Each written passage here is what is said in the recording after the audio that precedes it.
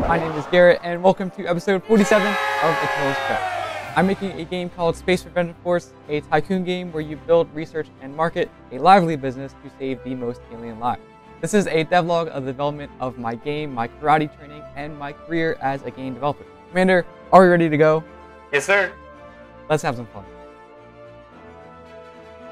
Update 1.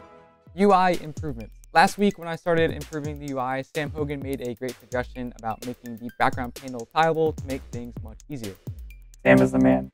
So that's what I did. I redesigned the background UI panel, so now I can just put it into Unity, set it to tileable, and now it looks great no matter what the size is.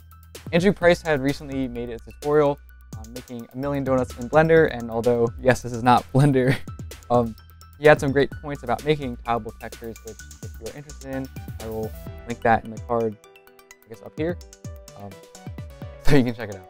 I also made a higher quality version of the pie chart, which is basically, I just went into Photoshop and made a giant circle, but that looks much better.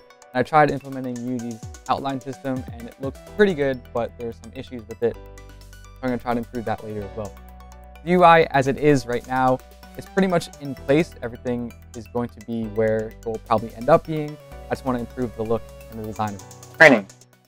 My karate training is going great. I am still working on back handspring and also am trying to do some more combos.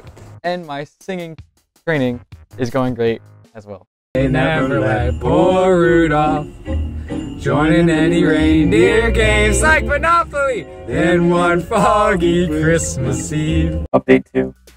Worker bug fixing. So I spent a long time this week working on improving the system, the worker manager system, for improving stuff with how workers are placed, make sure they're snapping correctly, make sure they appear correctly, make sure you can place them whenever you should be able to, and you can't place them when you can't. There's just a lot of different bug fixes and improvements with that. What about these? Okay, most of it has been fixed. It was really just a lot of time that I spent fixing all of these. I honestly, probably this week is the most time I've spent working on the game than I have in the previous a lot of them, to be honest. But there's not much visible progress since a lot of it was on the back end, which I mean is good in a sense, but not much you can see. But I promise you the code looks much better. It's not perfect, but it does look a lot better. Project overview. I've spent 400 minutes on art, 1,670 minutes on programming, and 60 minutes on animation up to this point. And here is a timeline of the game development cycle of Space Prevention Force up to this point. Update 3. Keyboard shortcuts. Games in House suggested a while back that I implement keyboard shortcuts for the different UI functionality, and I also think that is a great idea. Games in House is the man too. Right now you can open up most of the different menus of the UI through these keyboard shortcuts.